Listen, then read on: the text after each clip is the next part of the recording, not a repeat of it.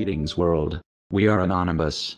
President Donald Trump faced near certain death after the presidential motorcade he was riding in was targeted by Antifa, with Trump being placed in grave danger due to his Secret Service protectors placing him in one of the Roadrunner SUVs instead of his presidential state car that's able to withstand the blast that would have occurred should this attack been successful, and that was also captured on video.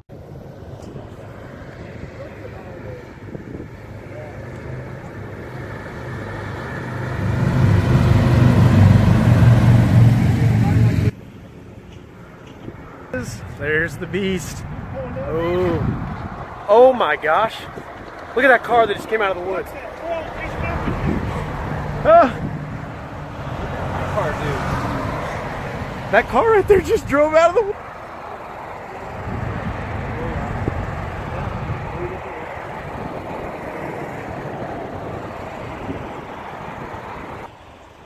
That's why that limo went to the right.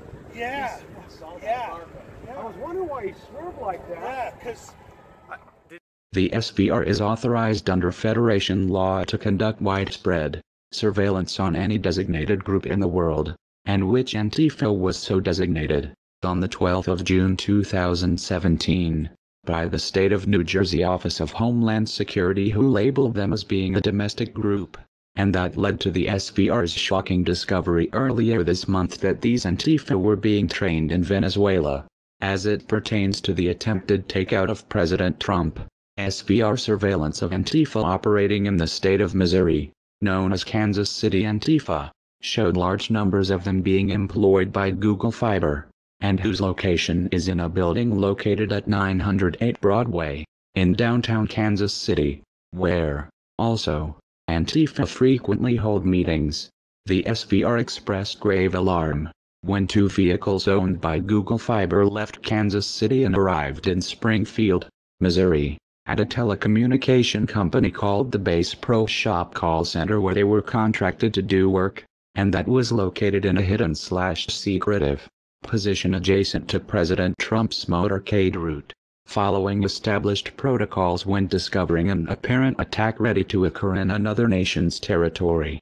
The SVR contacted the Minister of Foreign Affairs, whose responsibility it is to notify foreign nations, which in this case was the United States, and whose presidential protective forces were able to thwart this attack when, after the Antifa bomb-carrying vehicle made its attack run, it was quickly disabled by one of American's Viper vehicles. In a quick cover-up of the stakeout attempt against President Trump, the mainstream propaganda U.S. news media immediately blacked out this event from being able to be known by the American people, with only a bare handful of local media reports even reporting it, all of whom lied with their saying that the Antifa attack vehicle was just a car that lost control of its brakes, and it occurred at the exact same time President Trump's vehicle was in its sights. As to why the multi-billion international tech giant Google would want to take out President Trump, is due to their fears that Trump is preparing to file an antitrust complaint against them in order to break up their monopoly, and that is following the European Union's successful fight against this mammoth evil giant, that has, so far, cost Google over $3 billion in fines for its abuse of dominance. Failing in their attempt to take out President Trump by using their Antifa, Google then went on a rampage against all of their enemies, the most noted being their threat to cut off funding, estimated at $21 million a year, from the highly influential think tank New America Foundation unless they immediately fired their Google experts, who are the most experienced in the world as to how this evil giant runs their monopoly and has corrupted the entire U.S. government structure.